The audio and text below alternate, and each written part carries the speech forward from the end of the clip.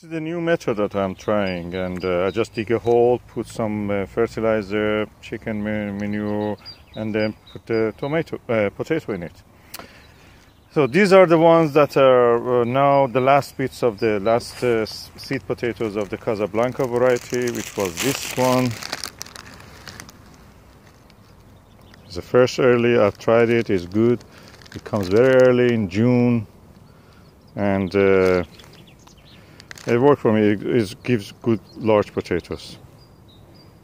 Now for the other first early, I'm trying now this year Arran pilot. It's the first time I'm trying this potato, so I'll just see how it is. Arran is the name of the island in Scotland, which has this kind of potato, probably named after is a granitic island.